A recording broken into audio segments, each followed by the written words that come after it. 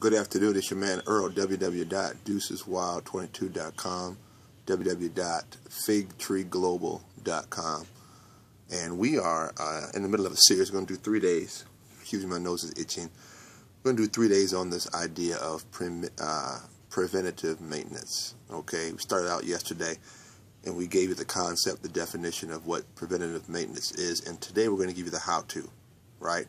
And like I told you yesterday, there are 2 sets of 5 in the how-to. So I'm going to give you the how-to do preventative maintenance today, and then tomorrow we're going to do the application of the how-to. So day 1 was yesterday, the overall general concept and definition. Today is the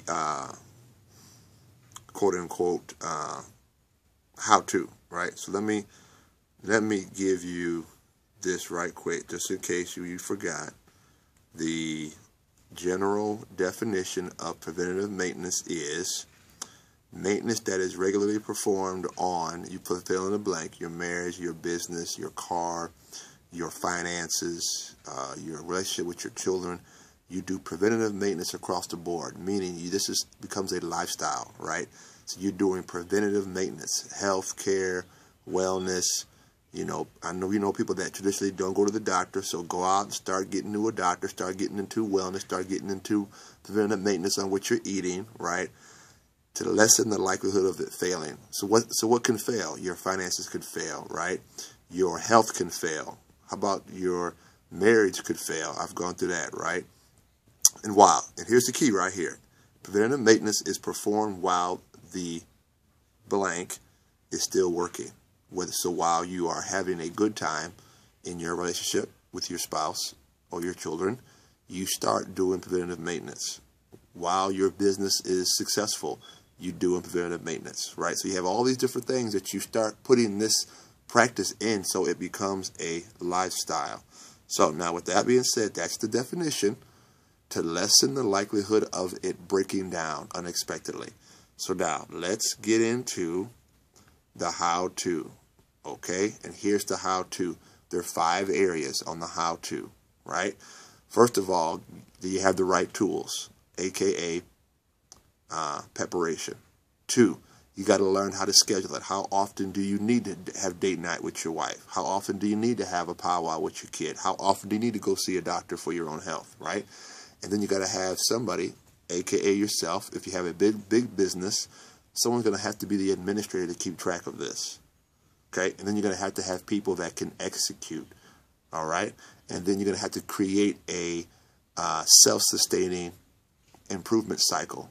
So, for example, every so often you go get your tires checked. Every so often you get your oil changed. Every so often you do the fluids, right, in your car. Like right now we got snow on the ground, a lot of mist, you know, a lot of salt, things melted, and so you get behind a truck.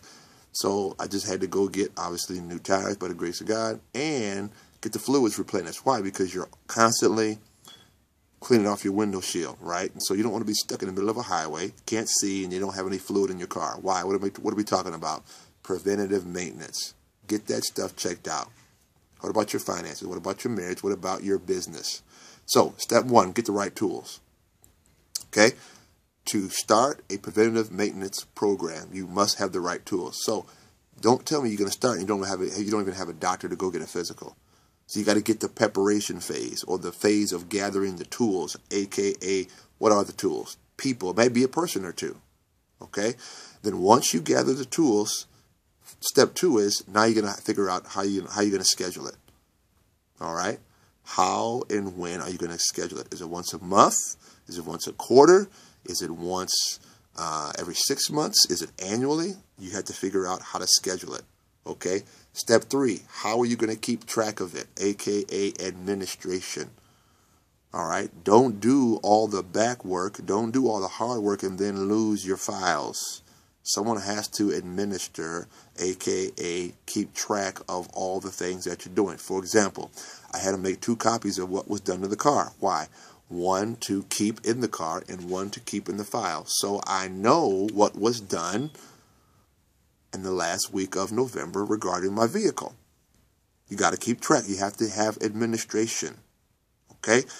Step 4 is now you're going to have to execute. I'm going to have to set aside time to go get the car maintenance. I have to set aside time to go work out, right? I just can't say I'm going to develop a plan to go work out, go get the tools, aka a membership at a local gym, and then I don't execute, right?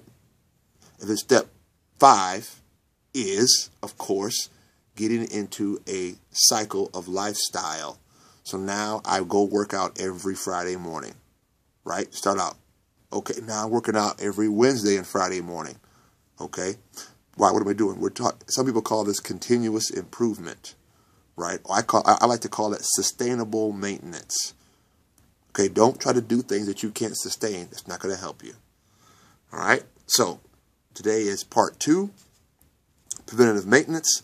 First thing you do, 5 steps in this. First thing, gather the tools. Second thing, you have to figure out how often, aka called scheduling. Okay, third thing is who's going to administrate, or are you going to be your own administration? Keep track of the records that you create. Step 4, learn how to execute. And then step 5, let it become a lifestyle over a period of time, which some people call continuous improvement.